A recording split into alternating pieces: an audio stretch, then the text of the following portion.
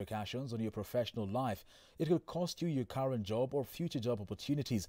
According to data from Public Relations Society of Kenya, 91% of employers use social media to screen candidates during the hiring process, and about 47% of employers use social media to check on current employees. Apollo James tells us more.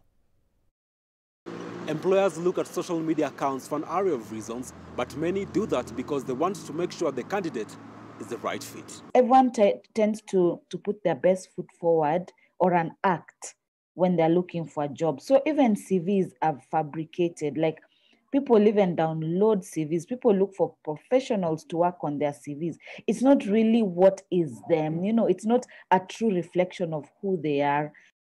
Take, for example, James Macau, who thinks that social media screening is biased and that anything someone posts is personal and should not be used against them during recruitment.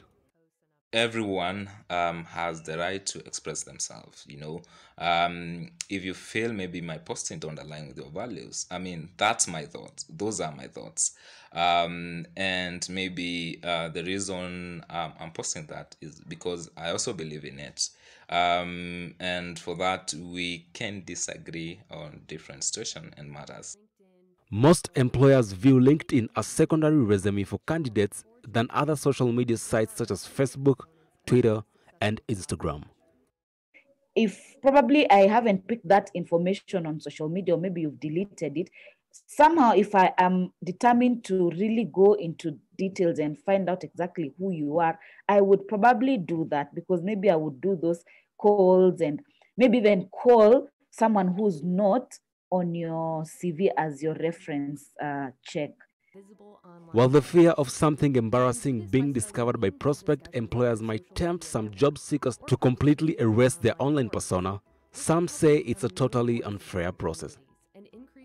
If you do some background information and then maybe you find some info which is, and you're a bit reserved about it, best practice is either you call this person, because at the end of the day, you still like them, you have selected them, there's something good you saw in them.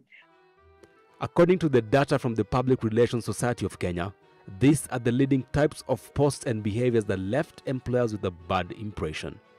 Job candidate posted provocative and inappropriate photographs, videos, or information about them drinking or using drugs, discriminatory comments related to race, gender, religion, lying about their qualification, bad-mouthing their previous company or fellow employees, candidates' screen name was unprofessional or being linked to a criminal behavior. Apollo James, Switch TV. Thank you, Apollo James.